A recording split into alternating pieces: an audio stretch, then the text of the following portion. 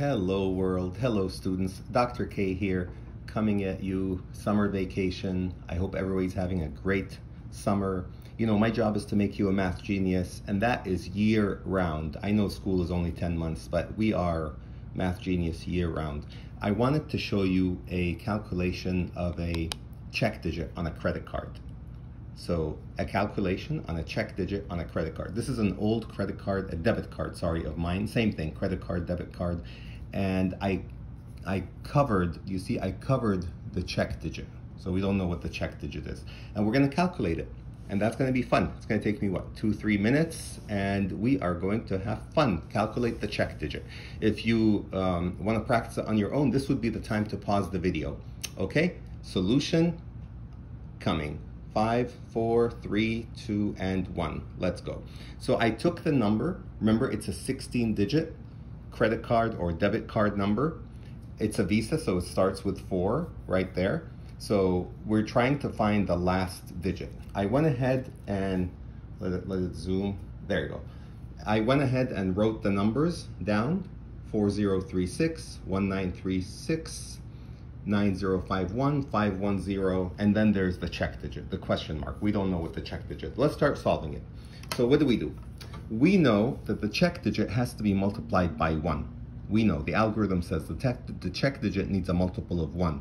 And with credit card numbers, we alternate multiplying by 1 and 2. So we know that if this is multiplied by 1, then that's got to be multiplied by 2, 1, 2. So we know that the pattern is 2, 1, 2, 1 for every bunch of 4 numbers. So this is 2, 1, 2, 1, 2, 1, 2, 1. Yeti is so bored right now. He is asleep. If I just move the camera up there, he is asleep. He is like, been there, done that. I'm tired of you hearing you do this. It's okay, but my students love this, so let me do this. Okay, let's go. We're gonna multiply. But remember, with the credit card algorithm, it's a funny multiplication. We're gonna multiply. So let's do it together. 4 times 2, right. If you got 8, you are correct. 0 times 1, that is a 0. We don't even bother writing it, but I mean, some students do, some students don't. Let me go ahead and write it just to show. Okay, 3 times 2 is 6. 6 times 1 is 6 again. So we know we've got the first 4 digits. Let's keep going. 1 times 2 is 2. 9 times 1 is 9. You got this. 3 times 2. Oh, don't tell me, oh, Dr. K, it's summer. Are you making us do math? Yeah, we still have to do it year round. 3 times 2, 6. 6 times 1, 6. Okay, up to this point, no funny math needed, but funny math is coming. Let's see, here it is. 9 times 2. 9 times 2 is, what's 9 times 2? 9 times 2 is 18, right? So in this funny algorithm, all we care about is we add the 2 digits that make up 18. So we know that 9 times 2 is 18, but we add up what the 2 digits add up to. So 1 plus 8 is 9. And so that's the answer, is 9. So 9 times 2 in this funny math algorithm equals 9. 0 times 1 is 0. 5 times 2 is 10. We add up the 2 digits, the 1 and the 0, that's a 1. 1 times 1 is 1. 5 times 2 is 10. One more time. 5 times 2 is 10. That's just 1 and 0. So the sum of the 2 digits, that's a 1. 1 times 1 is 1. And there's a 0. Okay, it sounds like a lot of work, but it's just funny math in the way. And the only time the funny math came in is when we had 9 times 2. It's just the way that this credit card works. Okay, are we there yet? Almost. Now what we're gonna do is we're gonna add up these digits and look for the next multiple of 10. But I remember Dr. K is trying to make you a math genius, so we're trying to make it easy. Is there a shortcut? Can we add can we make groups of 10 shortcuts? Oh yes, Dr. K, of course I see this. 9 and a 1, that goes bye-bye. That adds up to 10. This is the 18, we don't care about that. That's a 9. Okay, what else? Dr. K, I see an 8 and a 2. Where do you see an 8 and a 2, math genius? There it is, 8 and 2, okay.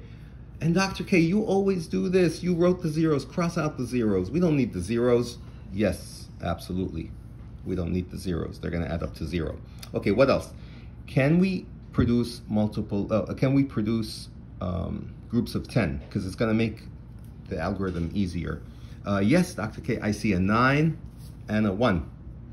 So there you go. We blew up the whole thing. That whole thing goes bye-bye. Okay, what else? Are we done that? No. We could do more. We could do a group of 20. Where is a group of 20? Do you see a group of 20? You better see it. 3 6s and a 2.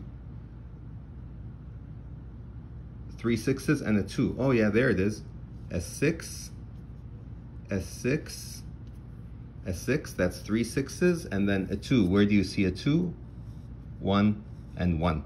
Okay, so pretty much we blew that up. The only thing left is a 6. The only thing left is a 6. So we know that we tell ourselves how much more to go from 6 to the next multiple of 10, which in this case 10. How much more? How much do we need? We need to add how much to 6 to get to 10? Dr. K, that's easy. You're making it, you're complicating it. It's too easy. The answer is the check digit is 4. So if you got that the check digit is 4 on this credit card with this check digit calculation, let's see. Time for a reveal. Drum roll, reveal, and the check digit is 4 indeed. So that's how we do check digit calculations on a credit card. We go with sequences of 1 and 2. The funny algorithm is that we add, if we get a 2-digit product, we add the 2 digits. Other than that, it's straightforward. With barcodes, as we did, we do sequences of 1 3 3 1 and so on. But with check digits on credit cards or debit cards, we do a sequence of 1s and 2s. This is fun. Math is fun. I have the best students in the world, and I look forward to seeing you at the start of next year. But keep your pencils running and keep doing math. Proud of you.